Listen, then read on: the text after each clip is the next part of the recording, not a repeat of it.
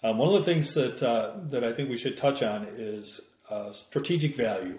That it's given me is what it looks like is it's sort of the next evolution away from the 3PLs, because 3PLs performed a great service of consolidating, letting a customer like me buy as if I'm Kodak, I was able to buy big, get big company prices while being small.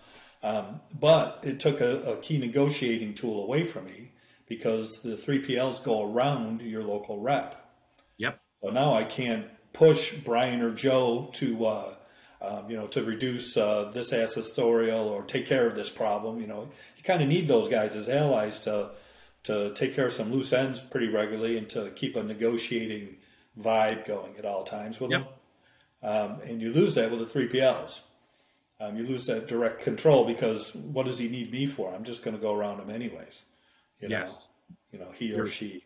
You're spot on. So this gets me back to where I'm getting the attractive pricing, but I'm also keeping my negotiating hold in my relationship with my account managers around town.